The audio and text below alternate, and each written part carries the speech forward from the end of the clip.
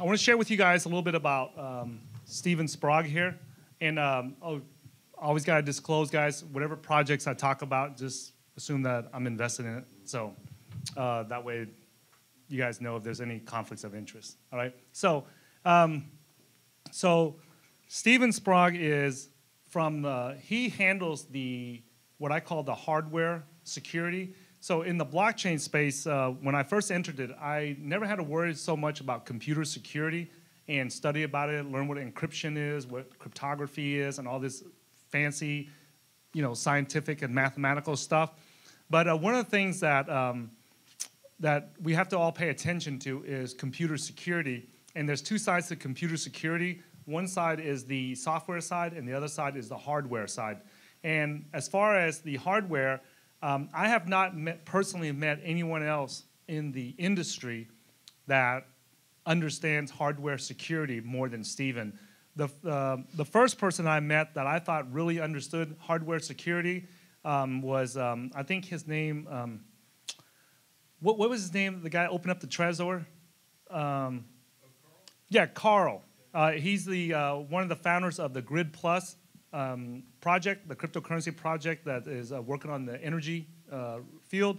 So Carl, I read an article by him where he opened up a Trezor, and then he examined it, and then he was explaining how it works, and he explained where the weak links were in the Trezor. Okay? Now, I have not met anybody else that I ever, in the crypto space, that understands hardware security to that level where they can dissect a Trezor hardware wallet and be able to explain to you what each component is doing and where the security flaws are at. And based on his analysis, Trezor had to go in and fix the things that he recommended need to be fixed to increase the security. So an average human being cannot do that. You have to really know what you're doing in hardware to do that. And at a conference, I witnessed, myself and a few colleagues witnessed that individual, Carl, have a conversation with Stephen about hardware security. And it was like Clash of the Titans when it comes to hardware security. And I have to say, I was very impressed with what Stephen had to educate Carl on when it came to hardware security. And Carl is not somebody you mess with when it comes to hardware security, because I don't go around opening up Trezors to see if it's well built, okay? So this is the level that we're talking about. These guys are at a very high level of hardware security that I'm gonna turn it over to Stephen. So welcome on, Stephen. Thank you, everybody. So I appreciate the introduction. I'm not a software developer or a hardware developer. I'm a mechanical engineer, and the beauty of mechanical engineering is all the gearboxes have been designed. So we just have to know a little bit about everything, not actually very much about anything.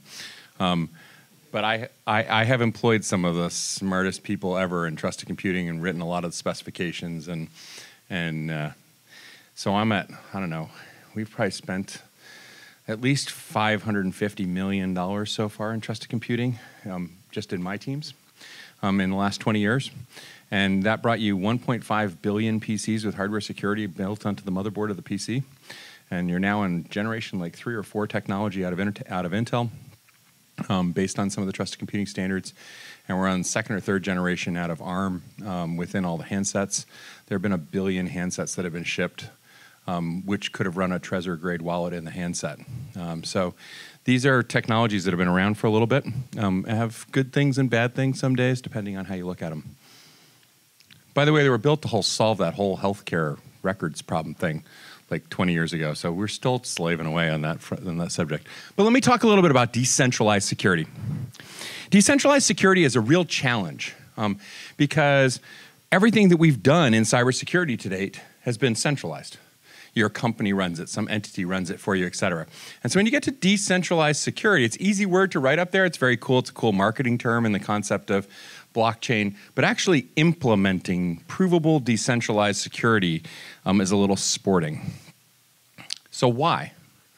So blockchain's cool. Blockchain is a project, and I'm going to step back here a little bit, actually, if you don't mind, because then I can also read my slides without looking over my shoulder. So blockchain is cool because of all the things we heard about earlier today. It's censorship-proof, it's trustless, it's an immutable ledger. It's a very cool technology. By the way, the fact that it is censorship-proof, there's a byproduct of that. It also means it's network security proof. So network security is censorship. You set up a firewall, you block traffic, you control ports. It's all about censorship of the data. So building a blockchain, while really sexy, means all the stuff we currently have, the multi-hundred billion-dollar business of cybersecurity, doesn't apply. So what they've done is they've built things like IBM Hyperledger, where you run a permission chain inside the castle walls so that we can reapply all that old classic 1970s enterprise architecture for security, so we can watch the instructions coming in and we can block the ones that come from Moscow. Because we wouldn't want the Kremlin like adding transactions on the chain as fake news. So this is the problem. We know the data is immutable. We just can't tell you whether the data was intended. This is a really interesting challenge. You have to kind of test every project you read about as to whether intent of the data is important. So I can use a really simple example. Let's do a simple blockchain. What we're going to do is we're going to keep track of all of the ammunition in the US Army.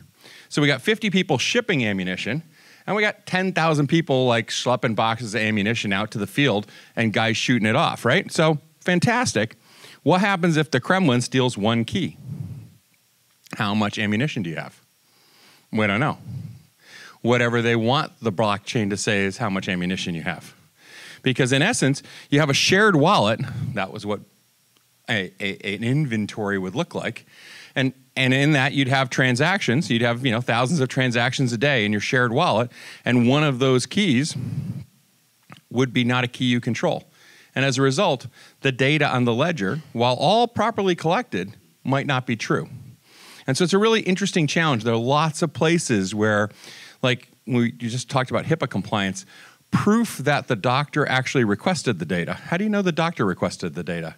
Now, by the way, you're only allowed to use the chain as evidence. You're not allowed to use the Microsoft antivirus or the Oracle cybersecurity system or the video camera surveillance of the guy using the computer. Like, that's not how we're securing blockchain. We thought we could secure blockchain with blockchain. And so that's really the interesting challenge. If you only have a chain, you have this transaction on a chain, you know the transaction hash is real. Anybody who's gone to Etherscan to see whether your transaction happened, you can click on a transaction hash and you can see the transaction. You just don't know whether you did the transaction or not. You can't prove that with only the data that's on the chain. So I have to redo this slide so it animates so I can do it in 2 steps. What we do today is just the bottom arrow. We have instructions. That's what you create with wallets, right? Wallets don't hold Bitcoin. They hold a key that allows you to sign an instruction or a message, send that message across the network, and the message, when consumed, tells it, say, move this amount of money from this account to that account, follow this script. And the blockchain network basically is a very simple smart contract, executes that script. If it's a smart contract, it can be a more complex script.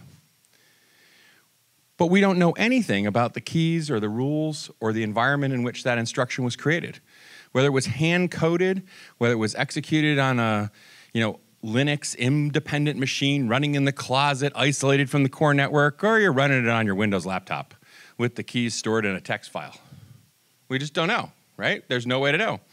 So cool. So what we're trying to say is that actually what you want is a trusted execution environment. The purpose of the trusted execution environment is to tell you what rules were enforced. A rule is like a PIN number for a key. Maybe you have to call your mother in order to use your key, like a multi-sig for inside your wallet. That'd be cool, right? We could do all sorts of kinds of rules. A rule could be you have to be in this room, and somehow the device knows how to detect electronically that it's in the room. So we could have a variety of different cool rules that the trust agent basically enforces. So what we know is the trust agent is in place, that the rules were in place, and now that a key was used. And we can store that attestation hash, which is basically a signature of the health and integrity of the device that produced the transaction and its controls, and bind it into an actual blockchain event. A year ago, October, we did our first transaction that did this. We did it on a fully modified version of Bitcoin. It was just a lab experiment, but we demonstrated that we could make a mathematically provable cybersecurity control bound into the instruction when the transaction was written to the chain. Very cool. By the way, this is really useful for things like IoT. Like, I sent the transaction to the drone to shoot the guy. Well, did it come from me or from somebody else? Like, it's, sorry, I was just out talking to people the other day. We were talking about AI using weapons on and it was just fantastic. It's like, we were talking about automatic money on machines, and they're like, well, that's simple. Anyway, it was good.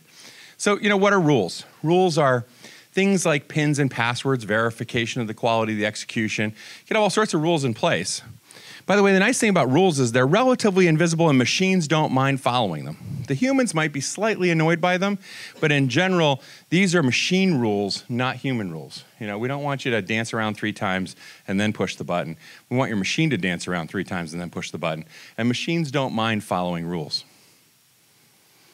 What we've done is we've introduced a concept of a token to power assertion of these rules and the different kinds of environments around, so we can have provable control bound into the transaction. So how do we create money on a machine that has policy that can enforce these rules are automatically verified prior to every transaction, and that verification is ultimately recorded on one or many different types of chains? This is not designed to be a single chain model. We're building technology that could easily be inserted into any of the blockchains, and we'll eventually provide some of the technology to incorporate that in general chains ourselves, as well as we certainly hope others will incorporate it as well. Why is this important? The stronger the quality that we can make of the protection that produces an instruction, the more valuable the data is that we can store on the chain. So if we could 10x the value of data on everybody's chains, that'd be cool. And I think that's what this really is about. You shouldn't think of this in the context of risk. This is about improving the quality of the information that we write, the provability of the information. Proof is a really interesting thing. It's actually kind of a fun exercise to take any project that you're working on and then pull back a foot and say, okay, what really can we prove? If I only have this data as evidence, what can I prove? And we got informed in this in my previous company. We were heavily involved in self-encrypting hard drives. And when we first built the technology, we sold totally the wrong thing to the customer. And the customers all bought totally the wrong thing. They bought encryption. State of California put out a regulation in order to, if you lose a laptop with 100,000 HIPAA records on it, you got to go stand in the parking lot, take all your clothes off, tell them you lost all the data, put it in a press release. And at the bottom it says, but if the hard drive was encrypted, you don't have to do anything. So everybody bought encryption. Turns out you don't want encryption. What you want is proof the device was encrypted when lost. Turns out that's a totally different product. And you have to turn off all sorts of features in order to really clearly establish proof. And so it was really informative as a very simple transaction. Like storage is a perfect example of a company that does fantastic encryption across their distributed architecture network, and the data is sharded and encrypted and all this kind of stuff. Prove to me you haven't lost the private key. You got any controls on that? All you have is the storage chain. I got nothing else. Right? You're not using Windows Active Directory to assure the integrity of the antivirus to protect the keys in the storage network from being stolen, right? We have just the storage chain. So I don't think storage could meet HIPAA compliance today because they can't prove the credentials haven't been stolen. And so that's a really interesting challenge to figure out how you go down that path. What we're trying to do is to help assert that the greater we provide the protections and controls, the higher the value of the data is. So what's trusted execution? Trusted execution is an isolated execution environment. Its real definition is a known set of inputs always produces the same output. A computer you can trust. You said, give it this data, this stuff will come out every time. Not something else you didn't really expect. So it's a known computer running in a known environment. We, as an industry, branded this stuff trusted computing. It's probably the wrong word. It was great in 2001. The problem is it's really measured compute. What we're saying is this compute environment was properly measured and is properly controlled, and I can tell you what measurements were placed, and the parts that you measured actually worked. If you didn't measure a part, then who knows what you got? But as long as you measure the components and to the quality of whatever that measurement is, you should be able to make some assertions about what it's capable of doing. that these basically measurements are hashes, and they're cryptographically bound together in a Merkle tree.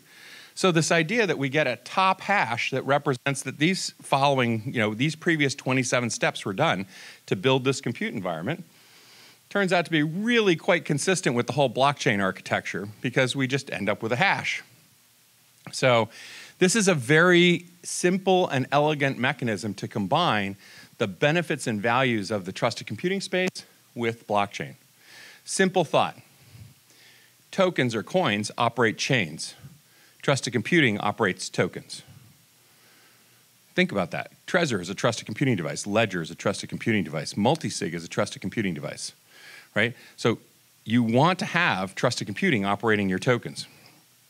We don't do that very well, which is why we today use mostly online wallets, where we're doing authentication to an online service. We're trusting them not to lose our keys. Probably not the best plan, because they can steal your keys, and they might lose them anyway. So what's inside one of these devices? These devices were built to secure your e-commerce experience.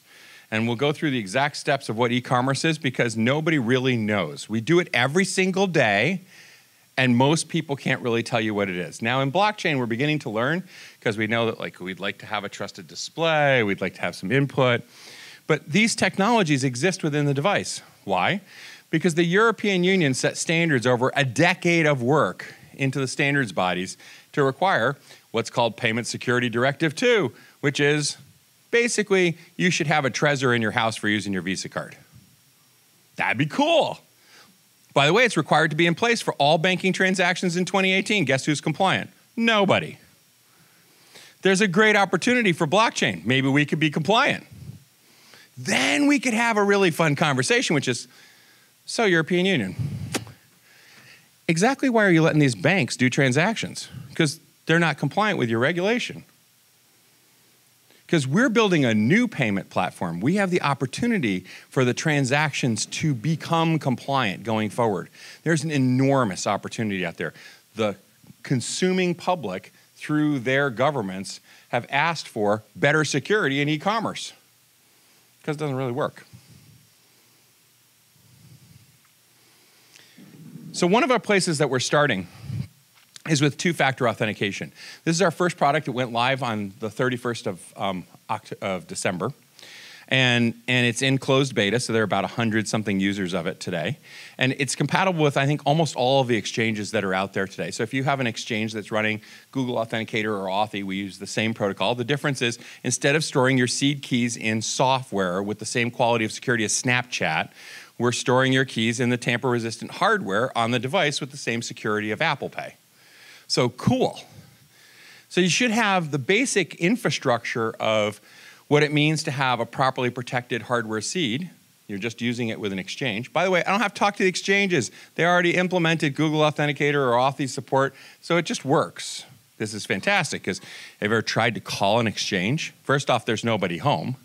Secondly, they're infinitely busy because they're signing up too many customers per day, all of whom have insecure access to their accounts with username and password, and now with a cute little Authy, Google code. And we have a blog post on our site about it, but my favorite is, if you haven't read it, it's just sport. The Kraken guys put out a blog post on the 40-step plan to secure your Google Authenticator on an Android phone. Emphasis on the word 40-step plan. By the time you're done, the phone is just about useless, but it's fantastic, and we agree with every step along the way. The other thing that's interesting is we've actually implemented some of the new advanced capabilities that came out of NIST in June 22nd, I think it was, or 20th. They published new guidance on strong authentication after a decade and a half. And it's really, anybody who's trying to do identity or authentication or things like that, it's worth reading NIST 800-63. There's two parts of it that are important. There are three parts, Section A, B, and C. Section A is what you guys all think of as KYC. It's how you add attributes to an account and what attributes are. And if you think you want to participate in any token sale that's doing attributes for KYC, I would read the NIST guidance. Section A is not that hard to read, and it's really quite informative. Section B is how do you protect your keys? Used primarily for multi-factor authentication, although it does include embedded credentials as well. And so things like PIN numbers so that the human is present when their two-factor authentication is used, are parts of how you get to medium assurance two-factor authentication. There's attestation in it as too. We'll come back to that next step. But the 863 stuff, really worthwhile reading. By the way, Section C is called Federated PKI. You could just replace that with blockchain, which is really cool, because the Federated PKI stuff, we tried that for a decade and a half. That's a headache of the first order. And that's actually one of the core answers to the question around the HIPAA compliance question of why do hospitals want to do this? Because they don't have to have the risk of the independent entities with their own keychains, with their own federated PKI trusting the other. One of the most interesting things, I worked on a project around the F-35 Joint Strike Fighter. We were part of the 50 companies that were adding technology into this conversation. It took 5 years to do secure email. They lost the plans before we got done with the secure email thing, but it's just brilliant. The problem at the end of the day was that the Boeing guys would not trust Lockheed Martin's test of a US passport. Just keep that in the back of your heads and all this KYC attribute stuff. Like, they wouldn't actually trust that if you went to Boeing, you had to get your passport checked again. All the other identity credentials are fine, but not your passport. So what's a secure transaction? Everybody does this every time you go shopping at every single retail location you go to, and you take your new chip card-based card and you plug it into that little box. First step, trusted display. You don't believe what the cash register says, that's lying to you. You believe what that little black box that you plugged your card into, that has a measured, trusted display. The second step is some form of user intent. Typically, in this case of credit card transactions, is a PIN number, unless you're an American, in which case they didn't trust us to remember PIN numbers, so we do chip and signature. By the way, nobody checks the signature.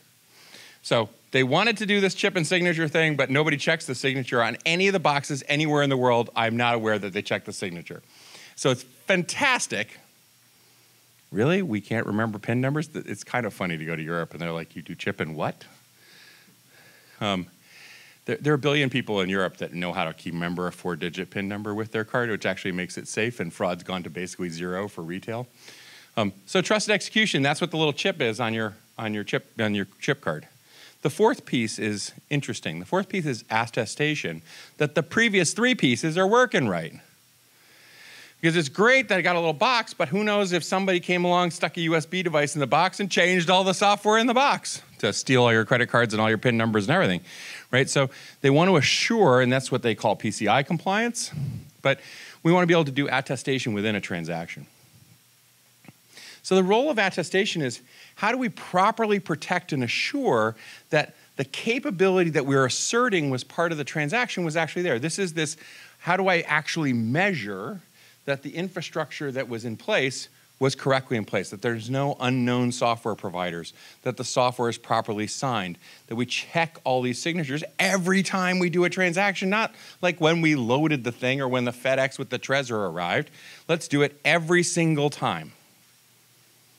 So what we did is, as I described before, we actually built a process on the chain where this can be not only verified as a policy enforcement point, but can actually be recorded on the chain.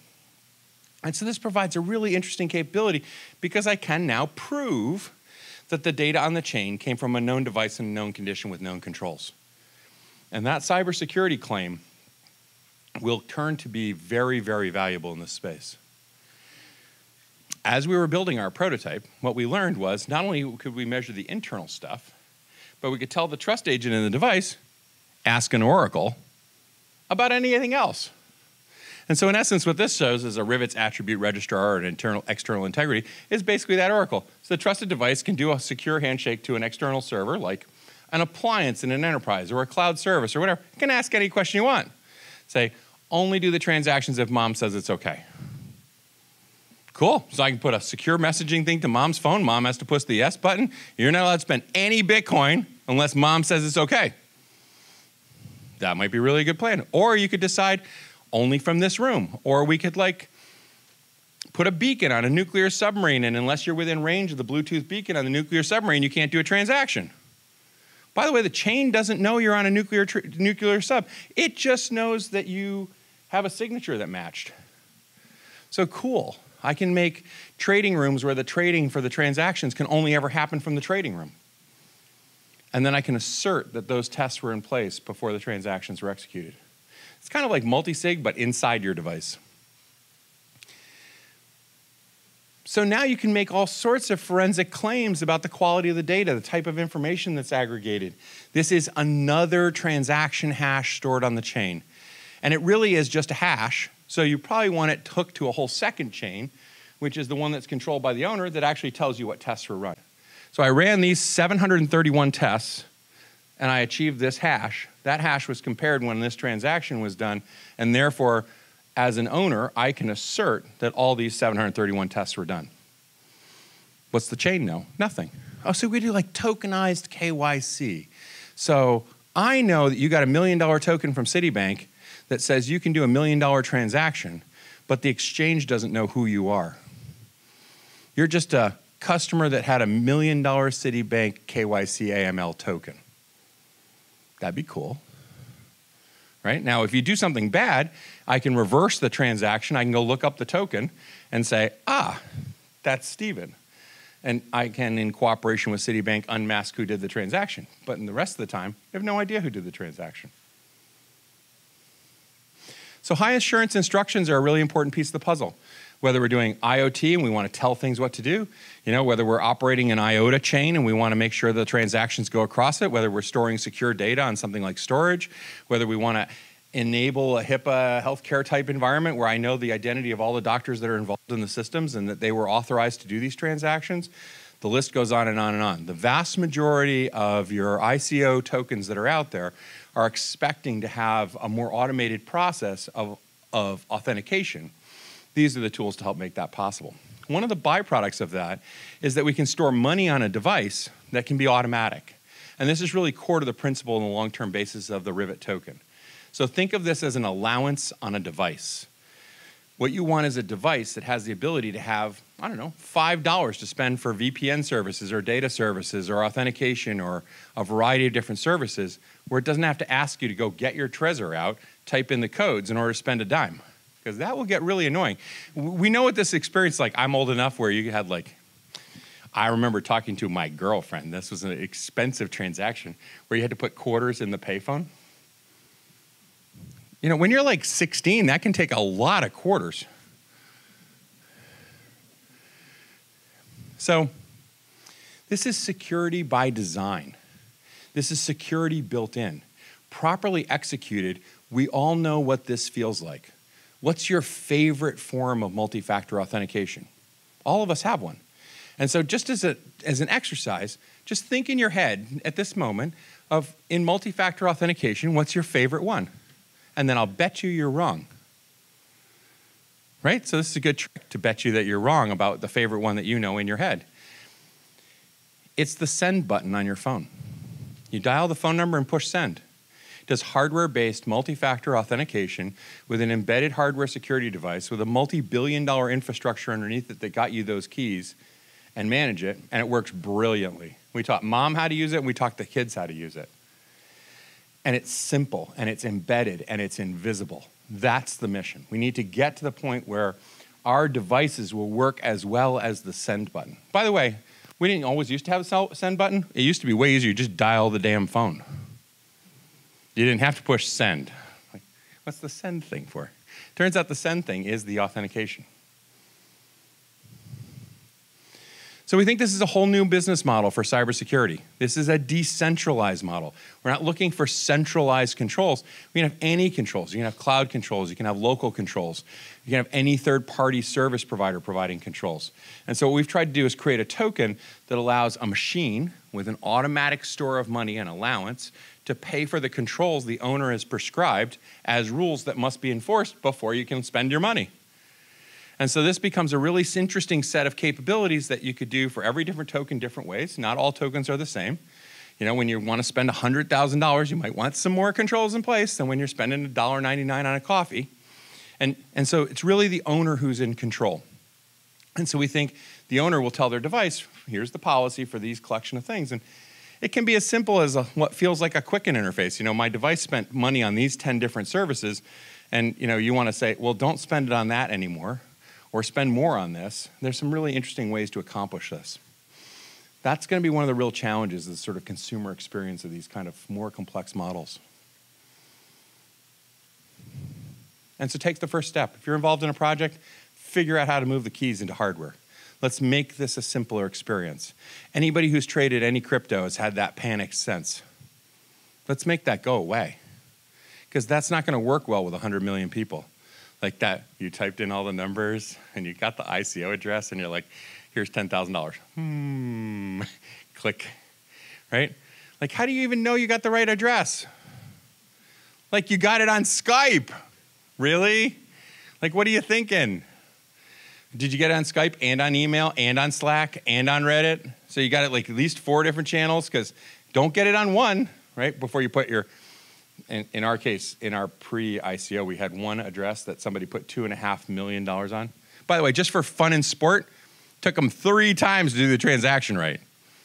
Nobody in this space knows what they're doing. I mean, this isn't, I'm not picking on any one person, but none of us know what we're doing. We're like totally making it up every step of the way.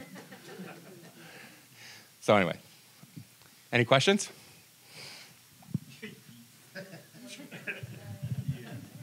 Excellent. What did I just say? So let me use another simple example. I'm old, right? And so the nice thing about being old is that I have a cable box. So unlike my children, who every time they want to watch video have to get out a tablet and then type in a password, and then they log into some Netflix experience and then they can watch video, I can sit on the couch and I push a button and HBO comes on. I got this box thing. By the way, if you don't pay the cable bill, the box won't show you the videos. You can call DirecTV while you're sitting in bed and give them your credit card number and the TV comes on. You didn't even have to get out of bed, right? This is fantastic. So last summer, the kids were all texting in a panic. Somebody's hacked our Netflix account. This is like so unbelievably funny. So we're like trying to figure out what happened, because the password had changed. And what's the new password? And how do you recover your Netflix account? And the kids were beside themselves. Guess who hacked the Netflix account? Grandma. So Grandma had lost the password. She figured out how to log in because she knew my wife's email.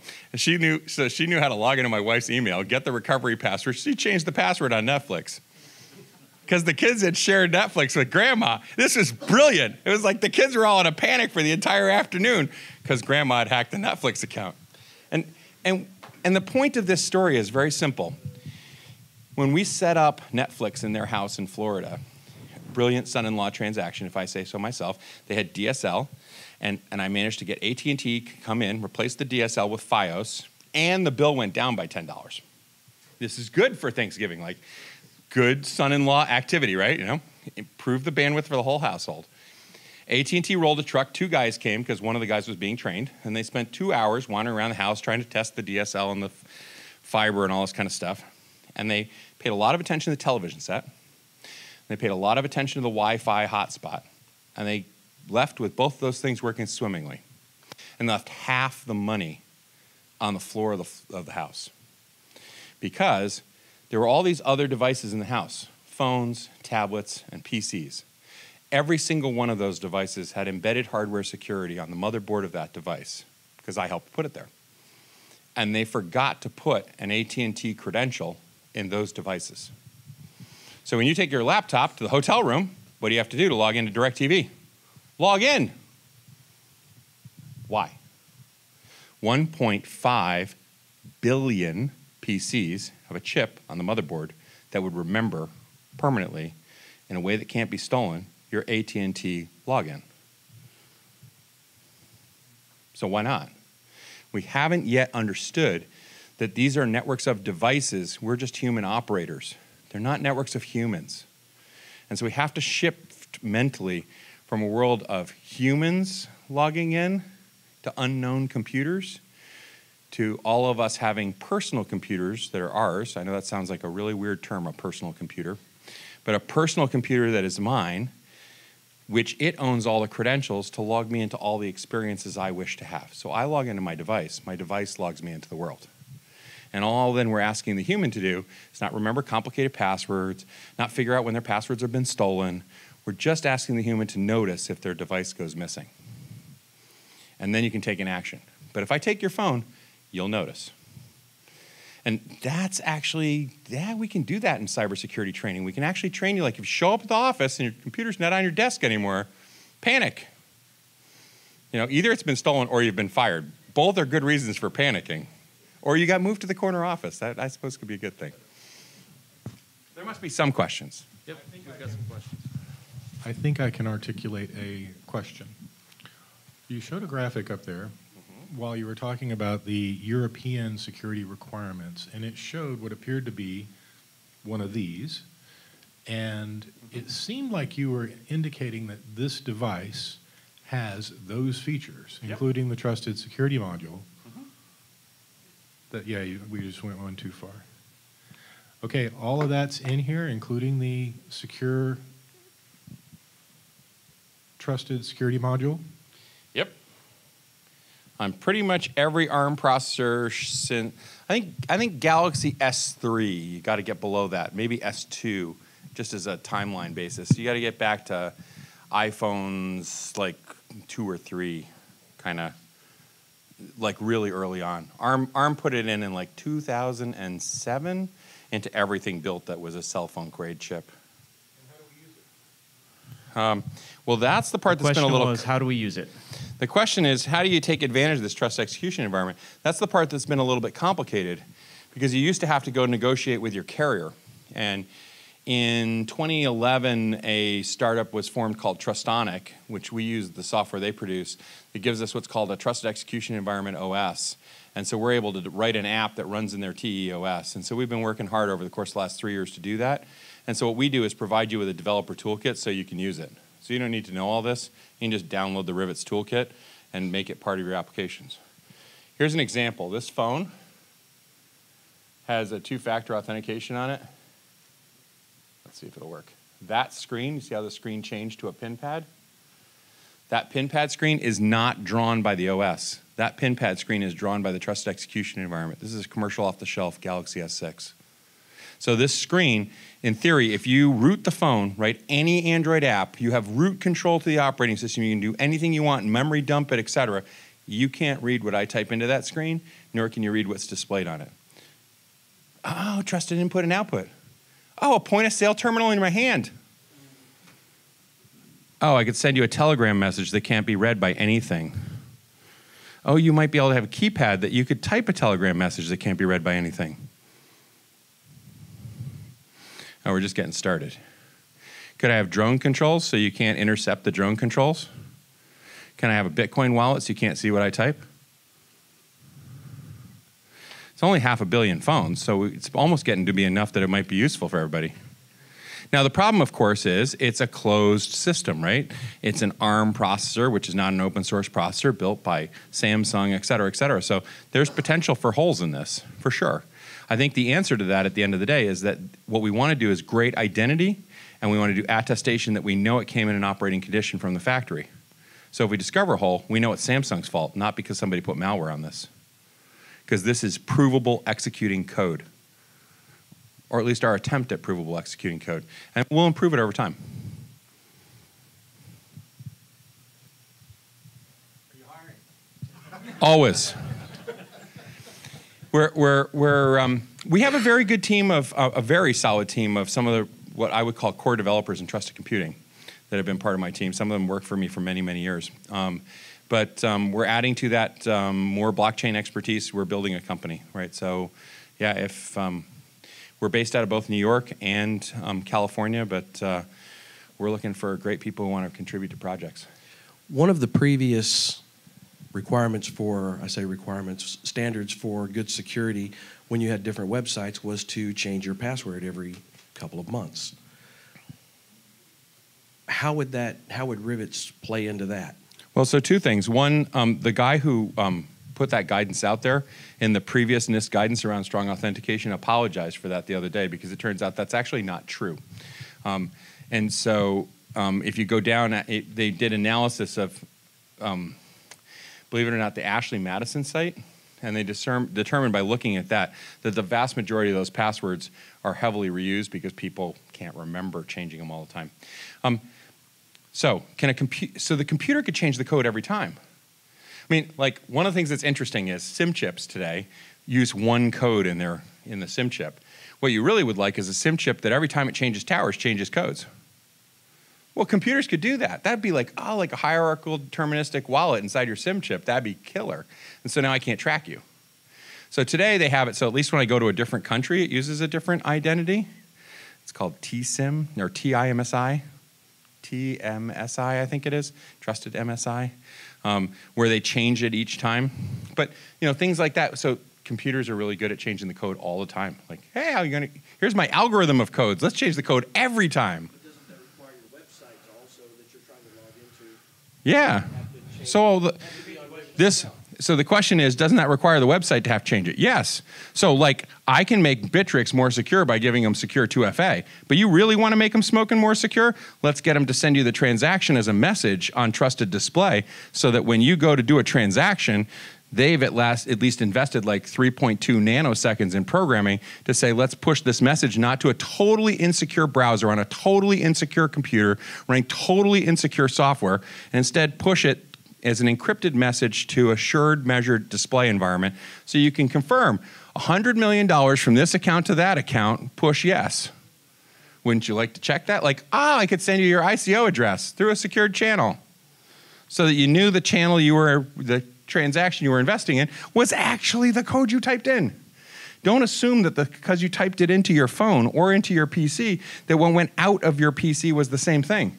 That's what the hackers are doing, is what's on your screen and what it sends are two different things. All of a sudden your money went to a different address. You're like, that's not the address I cut and pasted in.